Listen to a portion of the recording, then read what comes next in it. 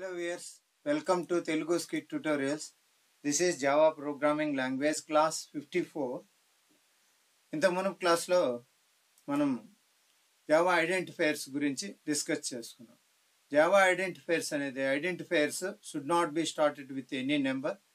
Identifiers may be started with an alphabet are underscore symbol are dollar symbol. కాకపోతే మధ్యలో వచ్చే subsequent సింబల్స్కి మాత్రం number రావచ్చు, ఆల్ఫాబెట్ రావచ్చు, అండర్స్కోర్ రావచ్చు, డాలర్ సింబల్ రావచ్చు. దీని గురించి మనం ఎగ్జాంపుల్స్ చూసాం. నెక్స్ట్ ఈ క్లాస్లో అంటే come for the second point, part number 2 in identifiers. Identifiers are not allowing all operators, all special symbols except underscore and dollar. Identifiers అనేది all special symbols allow చేయదు ఎక్సెప్ట్ డాలర్ సింబల్ని, underscore సింబల్ని. దానికి ఎలా అనేది చూస్తాం మనం. ఫస్ట్ ఇప్పుడు identifiers are not allowing all operators. Operators అంటే ఏమి? ప్లస్, మైనస్, యాస్ట్రిస్క్ అంటే star symbol, slash symbol, percent symbol, ఇవి అర్థమెటిక్ ఆపరేటర్స్. ఇంకా less than, greater than, less than are equal to, greater than are equal to, is equals to, not equals to, ఇవి. ఇంకా యాంపర్సాండ్, next pipe symbol, ఇవి carrot symbol, ఇటువంటివంతా అలో చేయదు. అంటే టోటల్గా మన కీబోర్డ్లో 105 keys ఉంటాయి. దాంట్లో ఆల్ఫాబెట్స్ 26, 0 to 9 వచ్చేసి న్యూమరిక్ కీస్. టోటల్ కలిపితే 26 + 9 35. అవి పోను 105లో 69 కీస్ వచ్చి special symbols.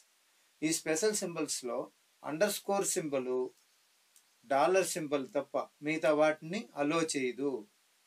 Identifiers not allowing all operators and all special symbols అని చెప్తాం. దానికి ఎగ్జాంపుల్స్ ఇక్కడ చూస్తే మనం ఫస్ట్ వన్ తీసుకున్నాం. ఫస్ట్ వన్ ఇదేమని చెప్తుందంటే ఇంట్ డేటా టైపు ఎంప్లాయీ నెంబర్. చూడండి, బిగినింగ్ వచ్చేసి ఎంప్లాయీ నెంబర్ ఈఎంపీ అని ఉంది, మళ్ళీ మధ్యలో నంబర్ అని వచ్చింది. ఇది కావాలంటే క్యాపిటల్ లెటర్ రావచ్చు. EMP number is equals to 111. ఇది వ్యాలిడ్, ఎందుకంటే ఈ identifier should not start with digit, కాబట్టి డిజిట్తో లేదు, ఆల్ఫాబెట్తోనే వచ్చింది. సబ్సీక్వెంట్గా వచ్చింది మాత్రం ఇక్కడ క్యాపిటల్ లెటర్ వచ్చింది, ప్రాబ్లం లేదు. ఇది వ్యాలిడ్, దీంట్లో ప్రాబ్లం లేదు. First one is valid. ఇంకా సెకండ్ వన్కి వస్తే సెకండ్ వన్ ఇంట్ employee plus NO is equals to 111 అని చెప్పనేసి ఉంది. ఇక్కడ ఎంప్లాయీకి మధ్యలో నెంబర్ ఎన్ఓకి మధ్యలో ఏముందంటే ఆపరేటర్ ఉంది. ఏమిది operator? Plus arithmetic operator, addition operator, plus అని. కాకపోతే మనకు రూల్స్ ఏమి? Identifiers are not allowing all operators. అన్ని ఆపరేటర్స్, అది ప్లస్ కావచ్చు, మైనస్ కావచ్చు, స్టార్ కావచ్చు, స్లాష్ కావచ్చు, నెక్స్ట్ పర్సంటేజ్, ఈ సింబల్స్ని అలో చేయదు. కానీ ఇక్కడ ఏమొచ్చింది? ప్లస్ అని వచ్చింది. కాబట్టి ఆపరేటర్స్ ఆర్ నాట్ అలౌడ్ అన్నారు, కాబట్టి ఇది ఇన్వాలిడ్. అది ఆ రూల్ ప్రకారం. Next string EMP star name అని వచ్చింది. ఇక్కడ మళ్ళీ చూడండి, ఈఎంపీకి నేమ్కి మధ్యలో స్టార్ సింబల్ అనేది వచ్చింది. ఈ స్టార్ సింబల్ అనేది రాకూడదు కదా, స్టార్ సింబల్ అనేది వచ్చింది. ఇంత మునిపే చెప్పాం, అర్థమెటిక్ ఆపరేటర్స్లో ఇది మల్టిప్లికేషన్ ఆపరేటర్, కాబట్టి అది ఎంప్లాయీకి నేమ్కి మధ్యలో వచ్చింది. కాబట్టి identifiers are not allowing all operators అనే రూల్ ప్రకారం ఇది ఇన్వాలిడ్. Third point invalid. ఇంకా ఫోర్త్ పాయింట్కి వస్తే థర్డ్ పాయింట్ ఇన్వాలిడ్. ఫోర్త్ పాయింట్కి వస్తాం. ఫోర్త్ పాయింట్ ఏంటంటే స్ట్రింగ్ యాష్ ఈ address is equals to Bengaluru అని. యాష్ ఇప్పుడు 69 స్పెషల్ సింబల్స్ ఉన్నాయని చెప్పినాము. ఎక్సెప్ట్ డాలర్, అండర్స్కోర్ తప్ప మిగతా అన్ని all special symbols are not allowed అని. కానీ ఇక్కడ స్పెషల్ సింబల్ వచ్చింది, ఏడిడి, ఈ ఏడిడిఆర్కు ముందర యాష్ అనే స్పెషల్ సింబల్ వచ్చింది, కాబట్టి ఇది ఇన్వాలిడ్. ఓకే, నెక్స్ట్ ఫిఫ్త్ వన్కి వస్తే ఈ ఫిఫ్త్ వన్లో స్ట్రింగ్ ఈఎంపీ @ బెంగళూరు అని వచ్చింది. @ అనేది ఏంది? Special symbol. ఈఎంపీకి బెంగళూరుకి మధ్యలో ఏమొచ్చింది? స్పెషల్ సింబల్ వచ్చింది, కాబట్టి @ ఈజ్ ఏ స్పెషల్ సింబల్, అందువలన ఇది ఇన్వాలిడ్ అయింది. ఓకే, నెక్స్ట్ సిక్స్త్ వన్కి వస్తే సిక్స్త్ వన్ వచ్చేసి float EMP dot శాల్ is equals 50,000 అని చెప్పి ఈఎంపీకి శాల్కి మధ్యలో డాట్ అనేది వచ్చింది. Dot is a special symbol. కీబోర్డ్లో మనకు ఉంటుంది ఈ డాట్ అనేది స్పెషల్ సింబల్. కాబట్టి special symbols are not allowed, అందువలన ఇన్వాలిడ్. ఇంకా 7th వన్కి వస్తే ఇక్కడ స్ట్రింగ్ ఈఎంపీ -ADDER అనేది అండర్ స్కోర్ తప్ప ఐఫన్ రాకూడదు కదా. ఐఫన్ అనేది ఏంటి? ఐఫన్ అనేది కూడా ఒక స్పెషల్ సింబలే, కాబట్టి ఇది కూడా ఇన్వాలిడ్ అనమాట. ఇంకా లాస్ట్ వన్ 8th వన్కి వస్తే ఇక్కడ స్ట్రింగ్ ఈఎంపీ _ADDER అని under score dollar symbol both are allowed కదా స్పెషల్ సింబల్స్లో, కాబట్టి ఇది కరెక్టే, ఇది వ్యాలిడ్.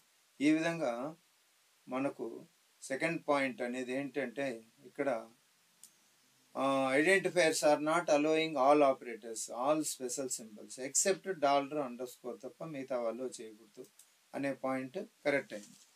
నెక్స్ట్ తర్వాత పాయింట్కి వస్తే థర్డ్ పాయింట్ ఇది.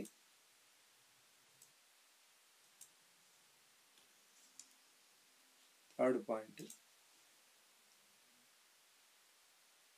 Identifiers are not allowing spaces in the middle.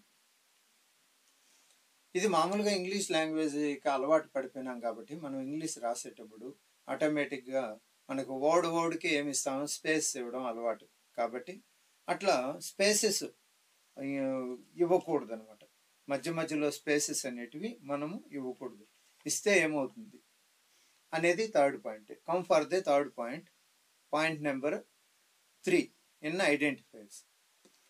All Java identifiers not allowing spaces in the middle అనేది this is the third point. దానికి వస్తే దిస్ ఈస్ ద మేజర్, అంటే majority of the people are doing this mistake, especially at the starting point of Java programming language. ఎందుకు అంటే if you do like giving spaces you will get errors. ఈ విధంగా spaces మధ్యలో ఇవ్వడం వల్ల పదానికి మనకి ఎర్రర్స్ వచ్చే అవకాశం ఉంది. ఇది స్టార్టింగ్ పాయింట్లో ప్రతి ఒక్కరు జావా ప్రోగ్రామింగ్ లాంగ్వేజ్లో స్టార్టింగ్ పాయింట్ అప్పుడు ఈ తప్పు చేస్తూ ఉంటారు. ఫర్ ఎగ్జాంపుల్ తీసుకున్నాము, ఇక్కడనే కాన్క్యాట్ అనేది ఉంది, మధ్యలో ఇది ఉంది, ఇదేమో వ్యాలిడ్ ఎందుకంటే ఇక్కడ ఏమి స్పేసెస్ లేవు. సెకండ్ వన్కు ఇది ఫస్ట్ వన్. ఇప్పుడు సెకండ్ వన్కి వస్తే ఇక్కడ దీన్ని తీసుకున్నాం, ఫార్ నేమ్. మామూలుగా ఫార్ అనేది ఒక వర్డ్, నేమ్ అనేది ఇంకొక వర్డ్, వేరే వర్డ్. ఈ ఫార్కి నేమ్కి ఈ రెండు పదాలకి మధ్య ఈ కింద ఇచ్చినట్లు, కింద ఇచ్చారు కదా, ఈ విధంగా ఫార్ అనేది ఒక పదము, నేమ్ అనేది ఇంకొక పదం. యాక్చువల్గా for name is an identifier. ఇక్కడ ఇది వ్యాలిడ్ ఎందుకంటే ఫార్కు నేమ్కి మధ్యలో గ్యాప్ ఇవ్వలేదు. This is valid, no problem. కానీ థర్డ్ దానికి వస్తే, మూడో దానికి వస్తే far is a word, name అనేది ఇంకో వర్డ్ అని అనుకొని ఫార్కి నేమ్కి మధ్యలో ఈ విధంగా స్పేస్ ఇస్తే, ఎందుకంటే మనం ఇంగ్లీష్ లాంగ్వేజ్కి అలవాటు పడిపోయినాం. ఇంగ్లీష్ రాసేటప్పుడు మనకి వస్తుందంటే ఆంగ్ల భాషలో ఫార్ అనేది వేరే వర్డ్, నేమ్ అనేది వేరే వర్డ్, కాబట్టి ఆటోమేటిక్గా గ్యాప్ ఇచ్చి రాస్తాం. ఆ విధంగా రాసామనుకోండి వెంటనే Java programming compiler, Java compiler will rise an error. So ఆ విధంగా ఇవ్వకూడదు, అందువలన ఇది invalid. Some people what they are going to right, they think far is one word, name is another word, in between space required, they think as for English language. Immediately people they are going to write for space name as follows. ఈ విధంగా రాసేస్తారు, కానీ ఇది ఏమవుతుంది, invalid.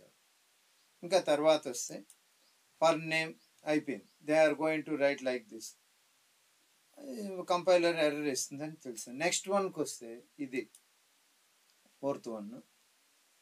ఇక్కడ చూడండి, get to input to stream ఉంది, ఏ పదానికి మధ్యలో గ్యాప్ ఇవ్వకూడదు. కాకపోతే ఇక్కడ గెట్ అనేది ఒక పదం, ఇన్పుట్ అనేది ఇంకొక పదం, స్ట్రీమ్ అనేది మూడవ పదం. కానీ అవి మూడు పదాలు కావచ్చు. I want to right, some people going to right get to space, input to space, stream like as follows.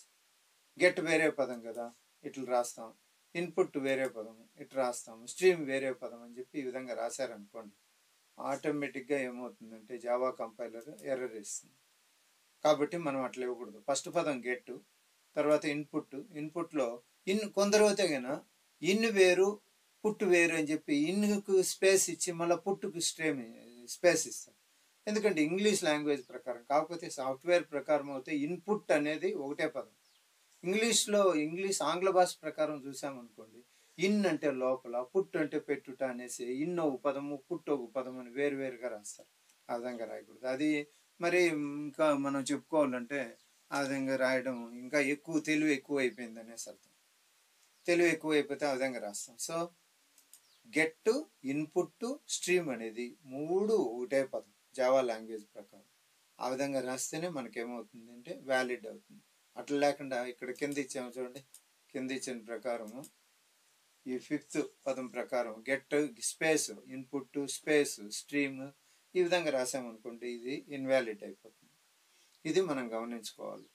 దీన్ని గమనించుకొని మనం రాస్తేనే, లేదంటే మనకు ఎర్రర్స్ వచ్చే అవకాశం ఉంది. ఈ క్లాస్కి ఇంతేనండి. Thank you for watching. Please subscribe.